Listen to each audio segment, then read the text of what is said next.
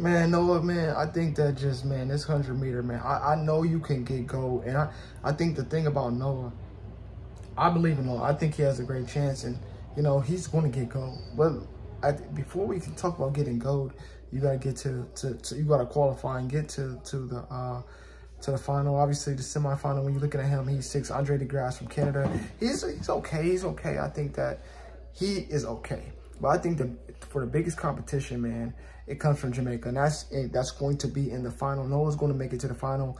He's going to make it now. I don't know what Noah's doing right now. I don't know.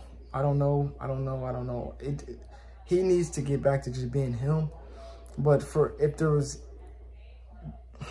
I want him to win so bad. But, man, it's going to be tough. Right now, the goal is to qualify and make it, obviously, to the final. He's going to get to the final. But Jamaica is there. I know I say, oh, we don't worry about them. They're always going to be a factor. And I think in the final, they're going to be a factor. And it could potentially, you know, lead to him potentially getting bronze in all seriousness. I don't think so. You got to worry about Thompson. I forget the other dude's name. I think it's Seville or something like that. Those two, probably you got to worry about the most. But for Noah, take a deep breath. Let's go.